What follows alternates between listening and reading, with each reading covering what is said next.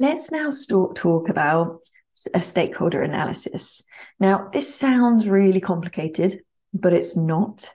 And I would say that this is one of the most vital templates or processes that you want to go through, regardless of what project you're running or the scale of it. To the extent to which you apply this template will depend again on the scale of the project, but to some degree, you want to have identified who your stakeholders are. The first step of this is listing all of your stakeholders down. And you already started to do that process as part of the project canvas. Let me clarify what a stakeholder is. Stakeholders are anyone who has even the slightest bit of interest or influence on your project. That interest or influence, as I mentioned before, does not necessarily mean they are supportive, but they are, regardless, even those who might be challenging the project, they are still stakeholders because it is likely you are going to have to manage these people to some degree. I have found from my experience of working in project management for over a decade, a big killer of projects is a lack of stakeholder management or consideration to their preferred communication style, how much information they would like to receive. This can ultimately, I sometimes say to people that you will soon find your stakeholders out when you're getting all of those complaints through. So let's have a look at the process for analyzing our stakeholder groups. Let me just share the template with you now. So going back to our project management workbook, you first want to identify all of your stakeholders. So you want this to be an exhaustive list of everyone you can think of. So as a starting point, I was using a workshop that I recently did as an example. So a stakeholder would be me, organizer. I wouldn't need to manage myself, but I've just put it down there. The participants, the venue, potential future participants, potential future funders, other potential local venues, and there could be many more. And who your stakeholders are and who you determine them to be is ultimately up to you as the project owner, the project manager. Some people might list cleaning staff, catering staff. I've just opted for venue as an umbrella group under all of that, but you may detail them in particular as individuals. In the same way, you might have separate partners. They might be organizations or they could be individuals. So they could be champions of your project and you would name them by their name. Whatever makes sense for you and the project that you're working on, you do what makes sense. What we then want to do is essentially, we're looking at this stakeholder matrix here. And what we essentially want to do is we want to assess the level of, I suppose, importance of each stakeholder. Because by doing that, we can determine how to manage each stakeholder, individual or group, and to what degree. Because we don't want to manage all of the stakeholders in exactly the same way. We don't have enough resources for that. It's unnecessary. There are some stakeholders who are going to be more important than others. There's some stakeholders who are going to need a different type of managing or communication than others. And we'll go through some examples in a moment. Essentially, this matrix helps us to sort out those stakeholders. So it's a very simple matrix here, where on this axis, you can see here, you have the influence, or otherwise known as the power of the stakeholder. So you have low power down here, or low influence, and then high influence up here. So essentially, you would determine, does this stakeholder have low influence over my project, or do they have a high influence? And by influence or power, we mean to what degree does this person or this group of stakeholders, to what degree do they have the ability to positively or negatively impact the project? Are they a funder? And so if they retract their funding, that's a huge, they have huge influence and power over the success of the project. If they are the venue and they essentially pull the space, they have huge power and influence over whether that project will be delivered or not. So Whether they're high or low influence is up to you. It will be different for different people, different types of relationships. So you need to determine this for yourself. And this isn't a science. It doesn't have to be exact. Just have a feel for it. Okay. So let's move on to this axis here. This axis is the interest of the stakeholder. So here we were looking at influence and power. And then on this axis, it's the interest of the stakeholder. How interested are they in the project? It's either low interest or high interest. To what extent is the stakeholder invested in your project? Whether that's from a point of view that they're supportive of it, whether they know about it. To what extent does this project interest them? How much information do you think they're going to want because of their interest in the project? And by plotting our stakeholders, we're then able to determine who is of low influence or low interest and who is of high influence and high interest. And the benefit of doing that is that we then understand how to manage each of the stakeholders. So let's take each box. So let's start with low influence and low power and low interest. These stakeholders, we want to provide with sort of minimal communication, right? What we term monitor, minimal effort. They have low influence and power in the project, and they have low interest in the project. And then we have low interest, but high power. So these people, this isn't a passion project of theirs. They're not particularly interested in maybe the subject area, but they do have high power and high influence over the success of the project. Then let's move on to high interest, but low power. So there may be stakeholders who have a high interest in the project, like the topic or the subject area, or it's because it directly relates to their lived experience. They have a high interest in the project, but they have very low power or influence as to the success of it. These people, we want to keep these stakeholders adequately informed, talk to them to ensure that no major issues arise. We just want to keep them informed. And then we have high interest and high influence. So these manage closely, right? These are the stakeholders you must engage and make the greatest efforts with. They have high interest and they have high power. So let's take, for example, one of my stakeholders, the venue. Now, the venue for my project was very, very important because for several reasons. They held the marketing database. So they already had a marketing pool of local people that I was tapping into in order to market this workshop to.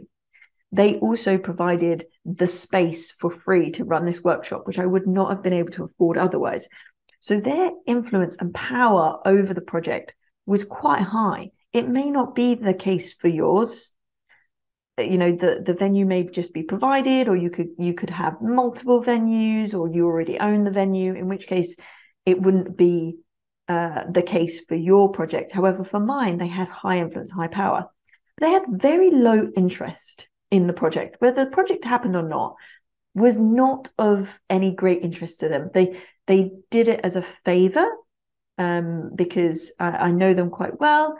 However, they have very limited interest in the project. Whether it happened or not, it didn't impact them. And so they have low interest. So they would be in one of these boxes, but they also had high power and influence. So I placed the venue in my stakeholder analysis in this box here. And some people may plot people in different sort of areas within this box, depending on how high or low they are within the box. That's up to you. I simply just list them in here. And then I know, based on the descriptors here, to what extent I need to manage each stakeholder group. So for example, I've put participants in high interest and high influence and power. The reason I put participants in there, for one, I would hope that they have a high interest in the content of the project, right? The workshop. That's essentially, I've built it for them. So they have high interest. They also have high influence and power, because the word of mouth from the participants was going to be quite a powerful tool for me to use or not. So their feedback will determine the success of or the likelihood of us being able to continue to do workshops. So they have high power and high interest.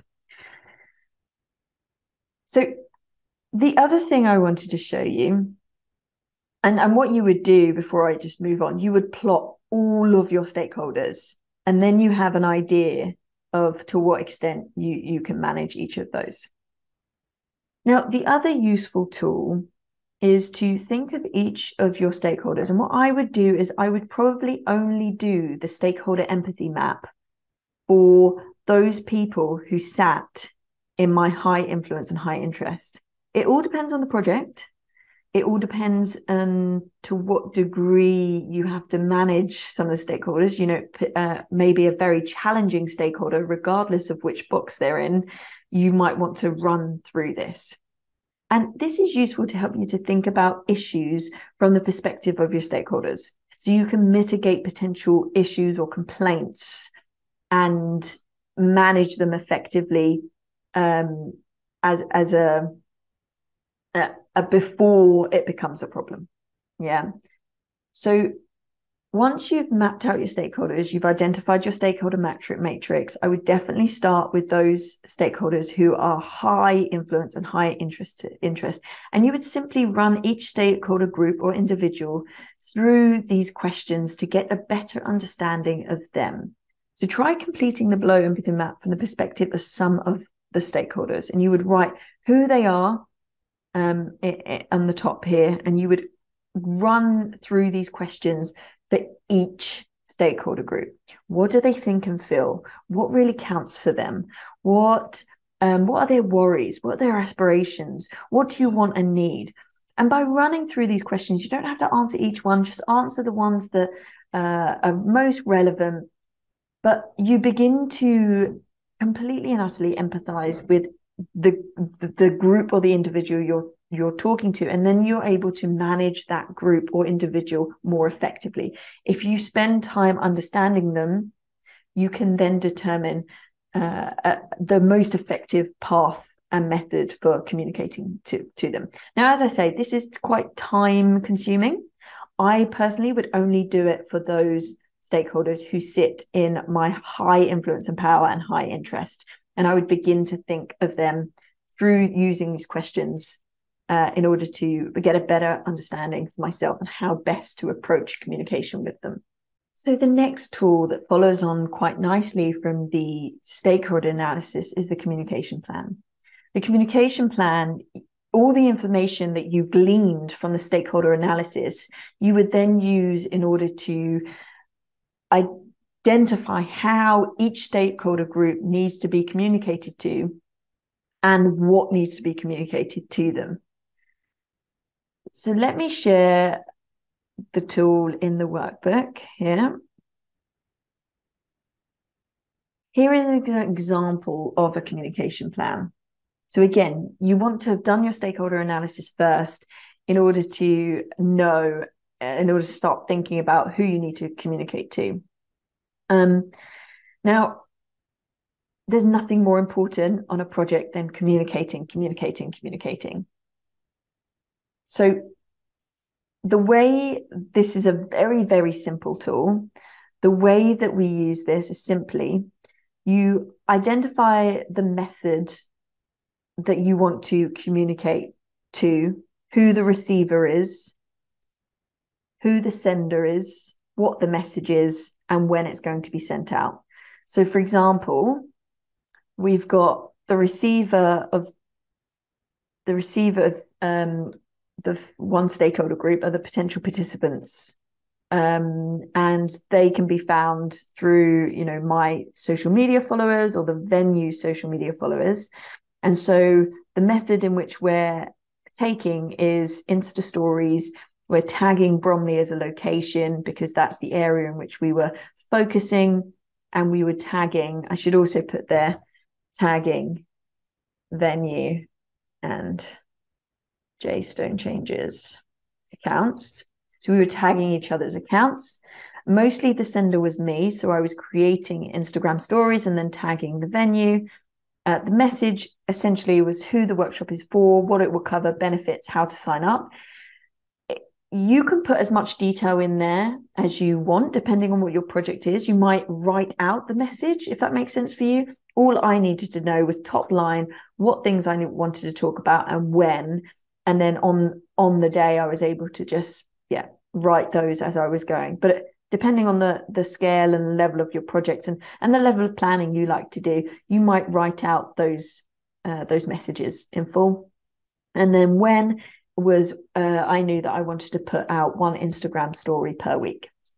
Again, in a similar way, for those participants who were signed up, they would get an email. The sender would be me. It'd be a preparation email ahead of the event. It would have the event time and date location, how to log in to find their tickets, what to do on arrival, and that would be sent 2 days before the workshop. So I would go through my stakeholder analysis, making sure that I've identified all of the stakeholders involved, either interested or having influence on the project. And I would make sure that as part of this communication plan, I have included them to some degree.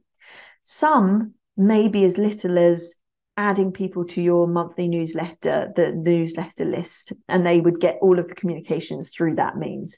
Or it might simply be, it could be a face-to-face conversation with volunteers. So you would have 2 days before the event, you would have a volunteer sort of housekeeping meetup to discuss roles and so on. So whatever method of communication is most appropriate for each group, you would analyze using the stakeholder analysis and then add it into the communication plan.